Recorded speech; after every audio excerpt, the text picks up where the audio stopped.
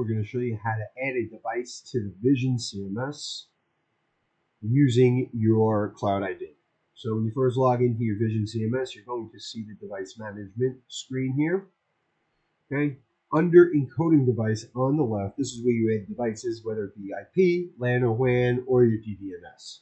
Again, using WAN, IP, and or DDNS requires supports to be opened and forwarded at the location of the NVR.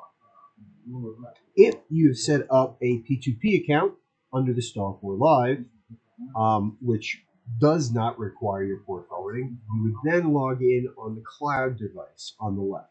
So you choose login, you're going to put in your username and password for the cloud account and choose login.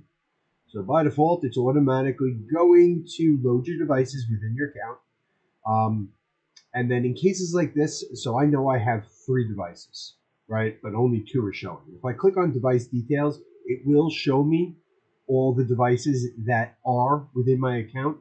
So for instance, the solar trailer was just was temporarily offline and I just rebooted it. So when I logged in, it didn't pull over to my account. And you can see under the added column, it says yes, yes, no. So I could simply check off the device and I can add to the manage, and it's going to then bring it over to my account where it will then eventually connect and show up online. So as you can see under the status, you'll see when the device is online in green, and when it's offline and or connecting, it'll be in gray. So once you have all your different devices, you're able to check here. You're also able to see your shared accounts here. So if I was the administrator and I had my user create his own separate account to share a device to him, he would show up under here on the bottom hand side. Now, once you're logged in, you're going to go back to your control panel and you're going to go to Live View. Okay, under Live View, you're going to see your different devices. It's going to be split by IPCs and NVRs. So in this case, this is my 32 channel and the solar trailer that I just added via the cloud, and this is the camera that I added via my cloud account. Okay, down here in the bottom left-hand corner, you have your different view splits. You can see the max is 64. Now, in case you are using multiple monitors, you are able to take this tab and you have a floating window. So you can drag and drop this to another window. With Vision CMS, the max views are going to be 64. So you can have 2 monitors with 32 and 32.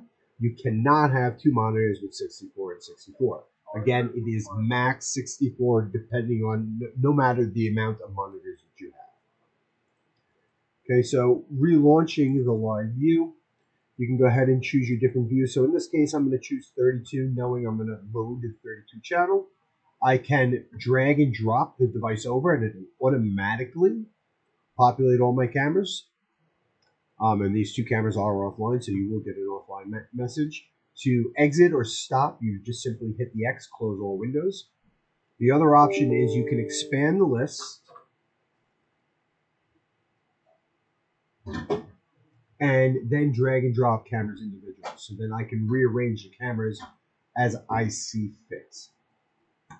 Okay, and then, like I said, you can go ahead and choose your different unique views. Now, when it's in multi-screen, it's going to be the substreams, and you can tell that right in the bottom right-hand corner. When you pull it up full screen, it's then going to switch over to the main stream. It is self-adaptive. It is helping allocate your resources within the PC. Double-click it, and it'll bring it back down to the substream. You can close your Live View, and then if you go back to the control panel, Playback, it works the same sense. So you can go ahead and choose a device, expand, and then you'll search on the calendar. So if I wanted to go back and search the 18th, and I wanted to check for camera 1, once I select the camera, it's going to give me the red dots to show that I have recorded data for those days. I'll hit search, drag the camera over, and then it's going to populate.